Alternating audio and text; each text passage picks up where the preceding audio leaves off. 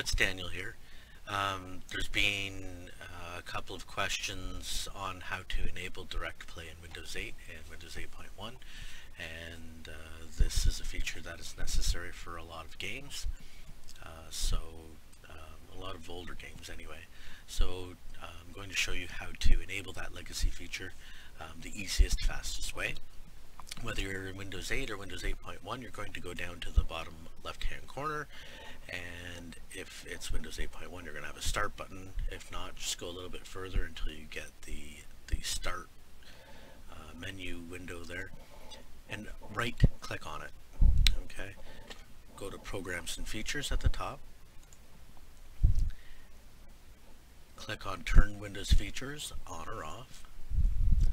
And when the list populates, you're going to make sure that you are in view of the legacy features. Oh, it's right here. Legacy features. When you expand the tree, it's going to have an option for DirectPlay.